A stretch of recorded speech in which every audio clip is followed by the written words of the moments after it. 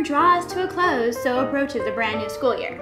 Here are some tips and tricks your preschool teacher definitely wants you to know. Number 1, make drop-off short and sweet. A kiss, a hug, have a great day, then get out. Don't linger. The longer you stay, the harder it is for both of you. I am a pro at the dip, hug, distract. I do it 20 times a day. Number 2, I know we just met, but you gotta trust me. I went to school for this, and clearly I love kids, otherwise I would have found a higher paying gig. So here's the deal. You got a question? Ask. Concerns? Let me know.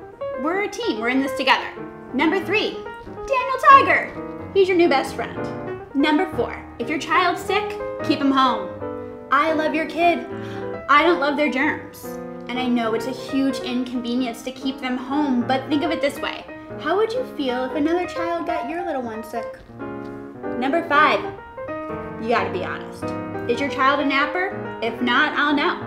Is your child potty trained? Right on the cusp?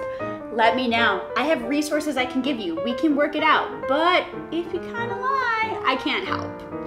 Number 6, not every day is gonna be filled with rainbows and sunshine. It won't. We all have bad days, and kids are no exception. Here's the deal. Within an hour, they're gonna forget about that rough morning. Feel free to call the school if you're really concerned, but know I got this. Number 7, get to school on time. School starts at 9, be there by 9.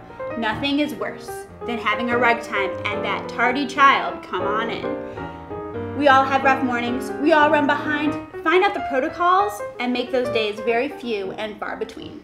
Number 8, label everything. Everything, shoes, sweaters, hats, gloves, everything. And you know what? You all shop at the same store, so everything looks exactly the same. So not only should you label, but while you're at it, bring an extra change of clothes. Bring 2 changes of clothes, because nothing's worse than being wet and having nothing to change into. Number 9, your child's gonna tell me everything. And will I believe that you flew across country on a unicorn for dinner? Most likely no. However, will I believe that you're moving? Possibly. It's all about communication. If anything big's happening, you gotta tell me.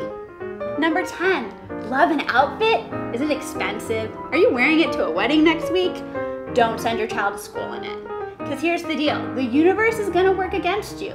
And that day your child decides to rock that sweet attire is the day I rock permanent markers.